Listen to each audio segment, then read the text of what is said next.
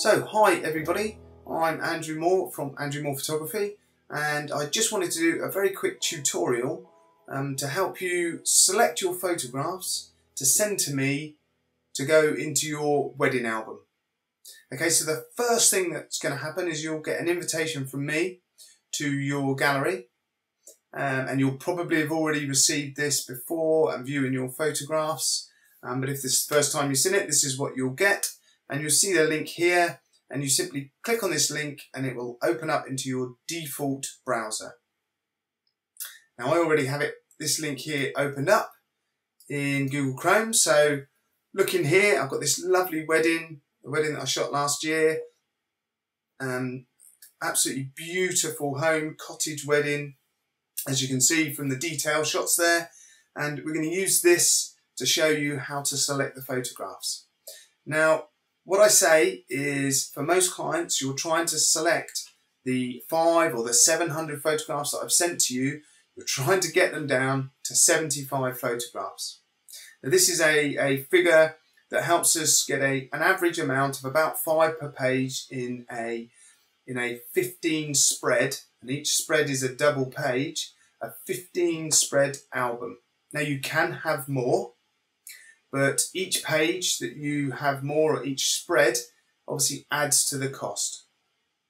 This is no problem. You can just speak to me, and it's certainly not a wild amount of money for each additional spread, but it's just so that you're aware. So if you've got 700 images or 500 images, then the first sweep that you do is trying to get them down to about 150 images. Some people do it straight away down to 75, but my recommendation would be go through and try and get them down to 150 or 200 images.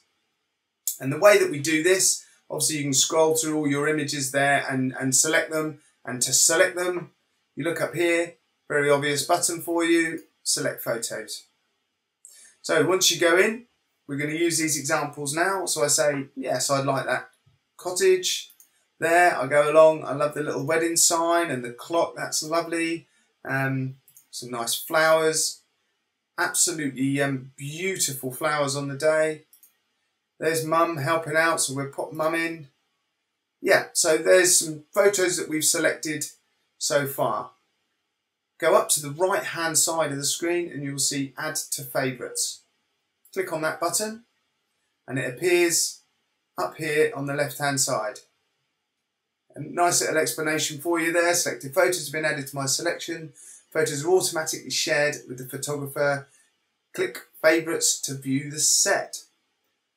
Up here you can now choose which selection set, and you can make more, and I'll show you in a moment, to go into. So when I click that, these are the photographs that I just selected. Again, you can see straight away I can remove photos if needs be. Okay, so you've got some other options there straight away. If we go back now to the gallery, if I say that was my first go, that's already been saved and it'll be within your login. So as you go through, you can say, okay, I want to add some more photographs there. Let's go back, hit select photos. You can tell you in the select photos, you've got this little button here on the left and the zoom button.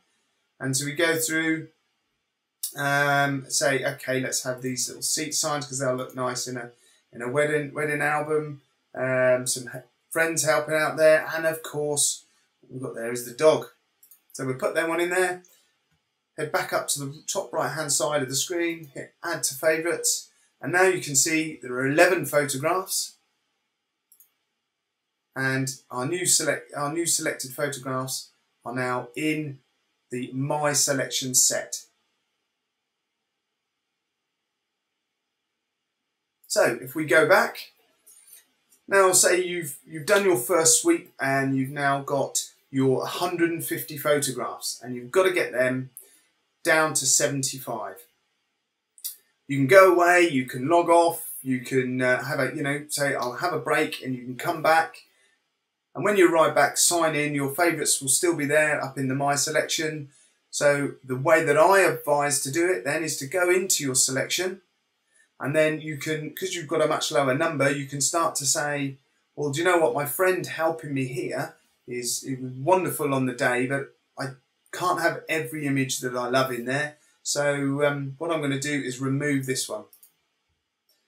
And as we're looking through, yeah, we'll say, Mum looks great there, but she won't thank me for putting her in the album for forever and prosperity. So I will remove that one because there are much better ones of Mum to go in the album. So now I'm happy. I want all these photographs in the album, and this is effectively my 75 photographs. So from that point, what I can do is on the right hand side of the screen up here, you can see share photographs. Now actually this has already been saved and I can see it, but what you have to do is go up and hit share favorites. And here, share to photographer or share to friend. So an example why share to friend would be useful is if your other half is working away, for instance, you can send this link and they can sit down and have a look and give you then some feedback and some advice and say, I don't like that one of me, can we put that other one in where I look much cooler, or whatever. Okay, so that's your choice there. You can send it to family and friends to get their viewpoint on the photos for the album. And then of course the other one is the share to photographer. Now here you can name this